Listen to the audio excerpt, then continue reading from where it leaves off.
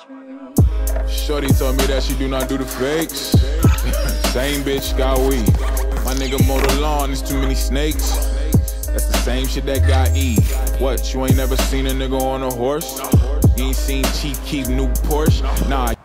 What's up, man? It's Darren with one of my newest reviews. But I got the Charles Barkley Posite.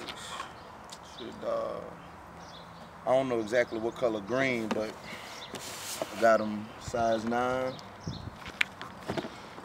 And we got the Posite material, the midsole, the Nike swoosh. I also got one on the toe box. I don't know if you can see that. We got these little holes, breathability, real comfortable shoe.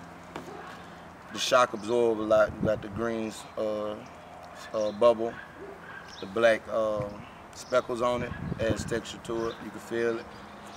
Got the model on this one. This is the left shoe. And see on the strings, it got the colors, black and white with the green and white speckles.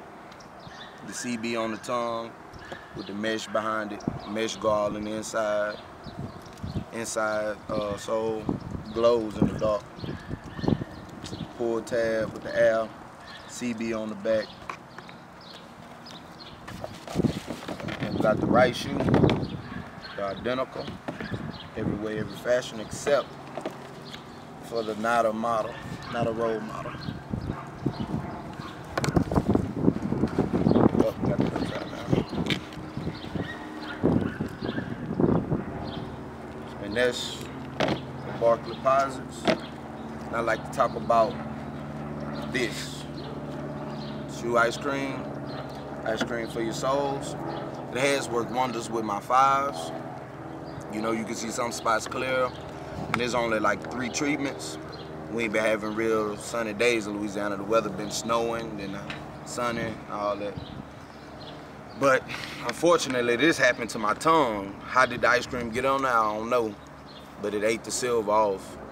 So this is a warning to you. Keep it on your soles and on anything you want iced, because it will work wonders and then do damage. But that's all I got for today. Until next time.